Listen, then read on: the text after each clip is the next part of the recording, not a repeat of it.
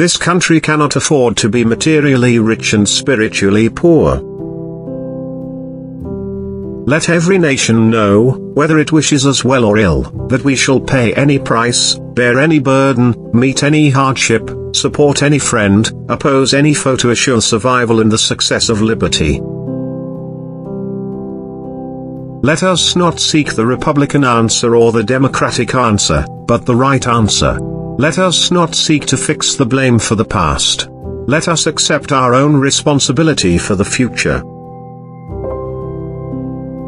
One person can make a difference, and everyone should try. Ask not that the journey be easy, ask instead that it be worth it. My fellow Americans, ask not what your country can do for you, ask what you can do for your country. Today, we need a nation of Minutemen, citizens who are not only prepared to take arms, but citizens who regard the preservation of freedom as the basic purpose of their daily life and who are willing to consciously work and sacrifice for that freedom. Things do not happen. Things are made to happen.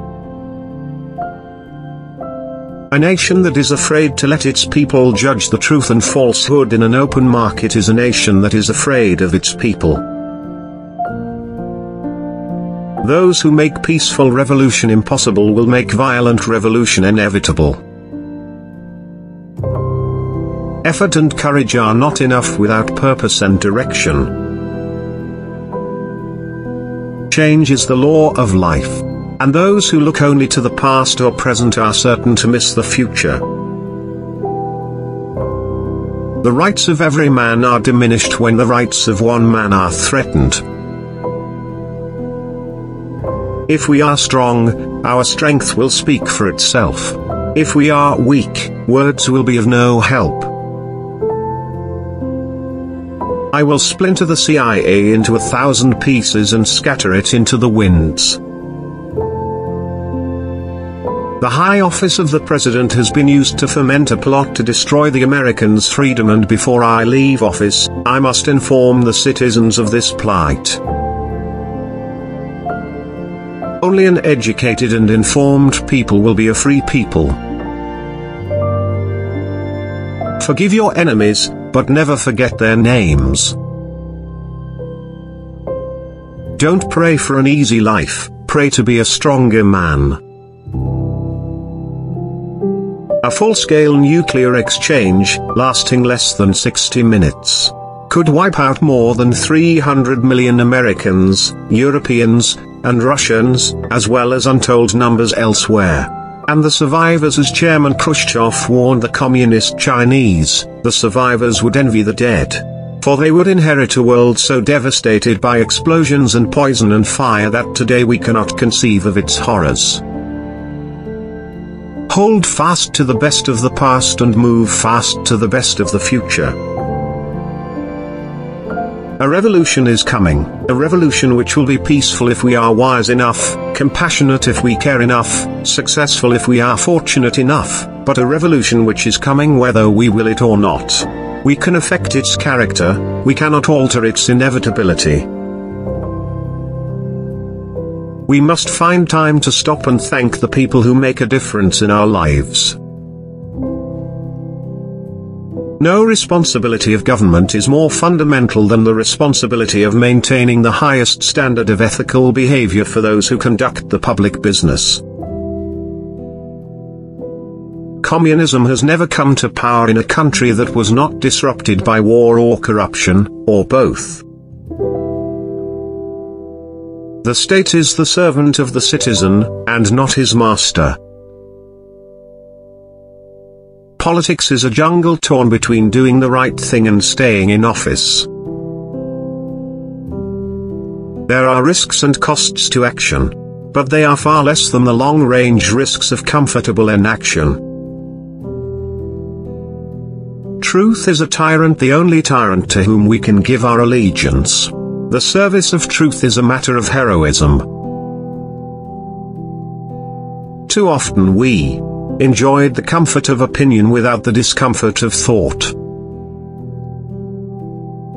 There can be no progress if people have no faith in tomorrow. We are opposed around the world by a monolithic and ruthless conspiracy that relies primarily on covert means for expanding its sphere of influence, on infiltration instead of invasion, on subversion instead of elections, on intimidation instead of free choice, on guerrillas by night instead of armies by day. Those who dare to fail miserably can achieve greatly.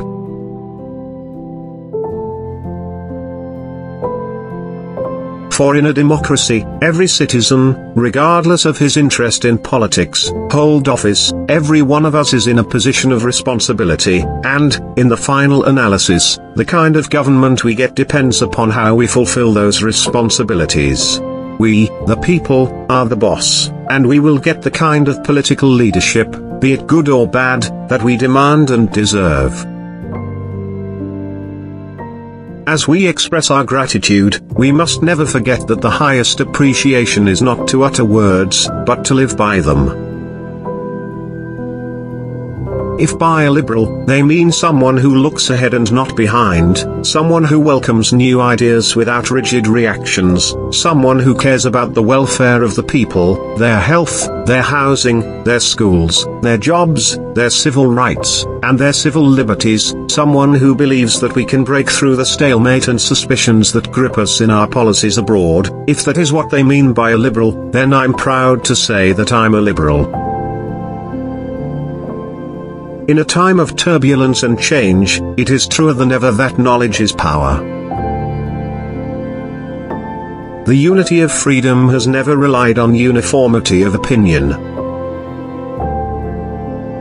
If a free society cannot help the many who are poor, it cannot save the few who are rich. Let us never negotiate out of fear, but let us never fear to negotiate. When written in Chinese, the word crisis is composed of two characters.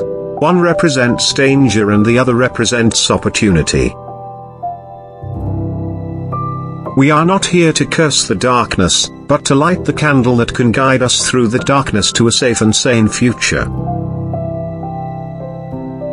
There are three things in life which are real: God, human folly, and laughter. Since the first two are beyond our comprehension, we must do what we can with the third. Never let your fears hold you back from pursuing your hopes. Every time that we try to lift a problem from our own shoulders, and shift that problem to the hands of the government, to the same extent we are sacrificing the liberties of our people. No sane society chooses to commit national suicide. The cost of freedom is always high, but Americans have always paid it. And one path we shall never choose, and that is the path of surrender, or submission. A boy spends his time finding a girl to sleep with. A real man spends his time looking for the one worth waking up to. The great enemy of truth is very often not the lie deliberate, contrived, and dishonest, but the myth persistent, persuasive and unrealistic. Too often we hold fast to the clichés of our forebears. We subject all facts to a prefabricated set of interpretations. We enjoy the comfort of opinion without the discomfort of thought. The rights of man come not from the generosity of the state but from the hand of God. By calling attention to a well-regulated militia, the security of the nation, and the right of each citizen to keep and bear arms, our founding fathers recognized the essentially civilian nature of our economy. The Second Amendment still remains an important declaration of our basic civilian-military relationships in which every citizen must be ready to participate in the defense of his country. For that reason I believe the Second Amendment will always be important. Conformity is the jailer of freedom and the enemy of growth. Let's talk to one another instead of about one another. For in a government of laws and not of men, no man, however prominent or powerful, and no mob however unruly or boisterous, is entitled to defy a court of law. If this country should ever reach the point where any man or group of men by force or threat of force could long defy the commands of our court and our constitution, then no law would stand free from doubt, no judge would be sure of his writ, and no citizen would be safe from his neighbors. There is little value in ensuring the survival of our nation if our traditions do not survive with it. And there is very grave danger that an announced need for increased security will be seized upon by those anxious to expand its meaning to the very limits of official censorship and concealment. Tolerance implies no lack of commitment to one's own beliefs. Rather, it condemns the oppression or persecution of others. A nation reveals itself not only by the men it produces but also by the men it honors, the men it remembers. 100 years of delay have passed since President Lincoln freed the slaves, yet their heirs, their grandsons, are not fully free. They are not yet freed from the bonds of injustice. They are not yet freed from social and economic oppression. And this nation, for all its hopes and all its boasts, will not be fully free until all its citizens are free. Our task is not to fix blame for the past, but to fix the course for the future. This is not a time to keep the facts from the people, to keep them complacent. To sound the alarm is not to panic but to seek action from an aroused public. For, as the poet Dante once said, the hottest places in hell are reserved for those who, in a time of great moral crisis, maintain their neutrality.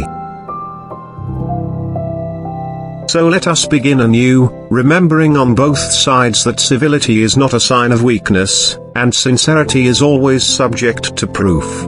Let us never negotiate out of fear, but let us never fear to negotiate. Let both sides explore what problems unite us instead of belaboring those problems which divide us. Economic growth without social progress lets the great majority of the people remain in poverty, while a privileged few reap the benefits of rising abundance. A tax cut means higher family income and higher business profits and a balanced federal budget.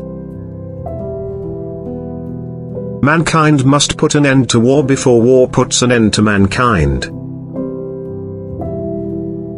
Which quote did you like the most? Share your opinion in the comments below. Subscribe and don't miss out the chance to see the next video.